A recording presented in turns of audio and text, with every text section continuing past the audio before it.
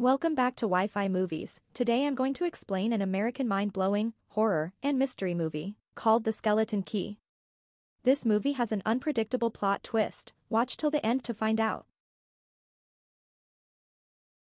The movie starts by showing a woman named Caroline Ellis. She works as a nurse in a hospital. Currently, she has no family because her mother left her when she was a child, while his father died 1 year ago. At one time, there is a patient who dies in the hospital. She cannot bear to see the patient he has treated die.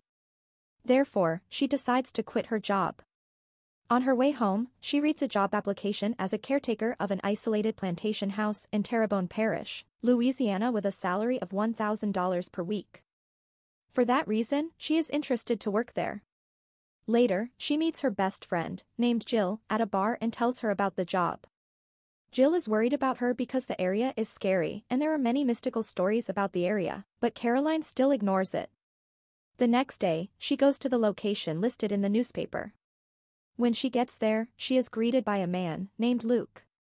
He then invites her to meet his masters, Benjamin and Violet. She is assigned to take care of Benjamin, who is mostly paralyzed by an apparent stroke. Violet forbids her to take care of the house because the house is very big. In the end, she accepts the position to work at the house. Soon, she starts to get her things and says goodbye to Jill. Thus, she promises to return to the city often and visits her friend. On the way, she stops by a gas station to buy gas. However, the place is very messy. Strangely, there is also a line of brick dust outside the shop. Without any suspicion, she immediately pays for the gas and goes to Violet's house. There, Violet explains everything about the house, starting from the location of the living room and dining room, the history of the house, and also the medicine to be given to Benjamin. When she looks at a photo of two children, suddenly a mysterious photo appears on the back which read Papa Justify and Mama Cecile. Violet explains that in the house there are many rooms with different keys. Therefore, she gives Caroline a key that can open all the rooms in the house. As she walks around the house, she is confused because there is no mirror at all in the house. Violet immediately tells her by saying that they don't need a mirror anymore because they are already old. Since then, Caroline has been doing her job to take care of Benjamin. Every day, she bathes him and she takes him outside to get some fresh air. He cannot speak at all, even moving is very difficult for him. While they are in the garden, Violet tells Caroline to get some seeds from the attic. So, she rushes to the attic straight away and she sees a mysterious door that cannot be opened with her key. She has tried to insert the key many times, but her efforts are in vain. She returns to the garden to give the seeds to Violet and asks her about the room that cannot be opened earlier. Violet explains that the room could not be opened since they bought the house. As a result, Caroline is curious about the strange room. When she falls asleep, she accidentally hears a noise from Benjamin's room. Then she checks his room and finds that he has disappeared from the bed. She is confused, considering Benjamin is in a stroke condition and unable to walk. She panics that something bad would happen to him. When she looks out the window, it turns out that Benjamin is trying to escape from the house. Not long after that, he falls from the roof tile. She immediately asks Violet for help, who is sleeping in her room. Violet tells her to get a wheelchair. As she returns to Benjamin's room, she finds Benjamin's bed sheet which read, "Help me." Quickly, she puts the sheets in her cupboard and leaves the house to help Violet. In the morning, Luke comes to the house and declares himself to take care of Benjamin's family will. At the same time, Caroline wants to show him the bed sheet that she found last night. When the sheet is opened, the writing is gone. She then becomes puzzled and thinks that she was hallucinating because she was over-panicked. Luke gives her his business card just in case she wants to meet him later. Feeling strange, she goes to the attic to investigate the mysterious door. When using a hair clip, it turns out that something is blocking the entry of the keyhole. In the end, she manages to open the door and goes straight into it. She discovers a secret room filled with ritual paraphernalia. She takes a phonograph record, Conjure of Sacrifice.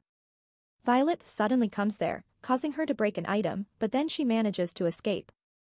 She decides to go to Jill's house and listens to the recording. The recording recites a hoodoo ritual. After hearing it, she invites Jill to go to the club. There, she tells Jill about the room that she has found before. Jill then explains that the room is a hoodoo room. Hoodoo is a magic used in ancient times. To convince Caroline, she tells her to visit a hidden hoodoo shop in a nearby laundromat. Because they do not believe in mystical things, they agree to return to their respective places. As a result, Caroline quietly puts all the mirrors in Violet's house. Later, Violet is surprised and immediately scolds her. Then Caroline confronts Violet, who reveals that the room used to belong to two African-American servants who were employed at the house 90 years before. The servants, Mama Cecile and Papa Justify, were renowned hoodoo practitioners. They were lynched after conducting a ritual with the owner's two children, named Martin and Grace. After the incident, Violet and Benjamin later bought the house.